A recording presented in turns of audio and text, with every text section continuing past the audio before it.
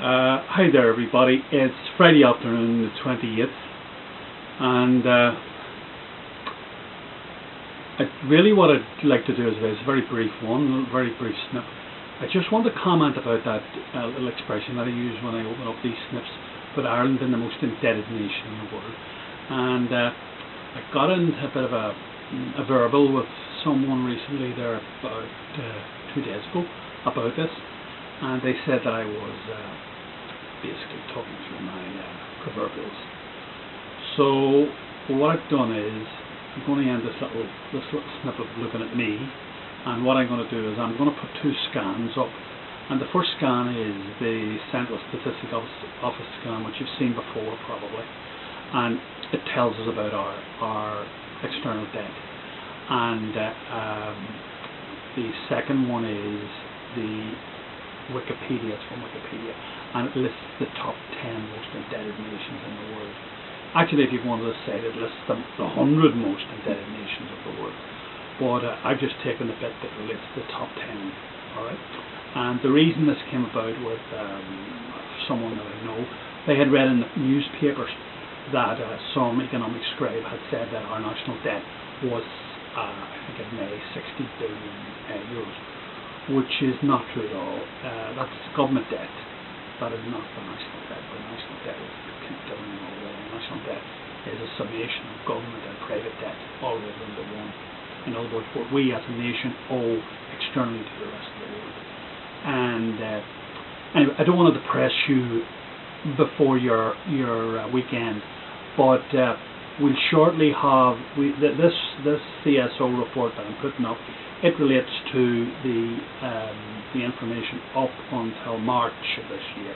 So they're going to bring one out very, very shortly, which will be up until be up to June or July. So we'll be able to make the comparison between this one and the following one. Anyway, listen, have a nice weekend if I don't speak to you before then. Bye. Yeah, this is the first document which we've seen before, which is the document issued by the Central Statistics Office in Dublin, and it gives our external debt as of the 31st of March 2009. And if you read down it clearly, you can see it is at 1.69 trillion at the end of March. That's approximately 700 billion at the end of March.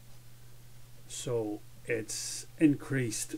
In 1998 it was 11 billion, and it's gone up to 1.7 trillion or 1,700 billion now. And you can see that the general government debt is 60 billion as of the 31st of March. And you can see that the financial institutions and the other investment sectors are what's liable for most of this debt. Next we go on to the list of countries by external debt, listed the top 10, and this is from Wikipedia. And as you go down through it, you can see that it goes United States of America, United Kingdom, Germany, France, Netherlands, and then 6th is Ireland, and we're ahead of Japan and Switzerland and Belgium.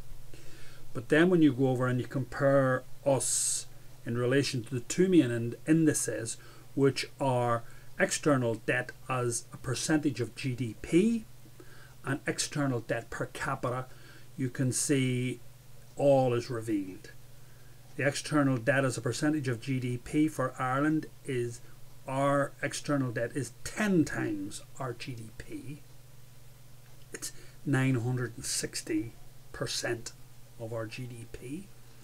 And external debt per capita for every individual that's in Ireland is $448,000 or 330,000 euros for every man, woman and child.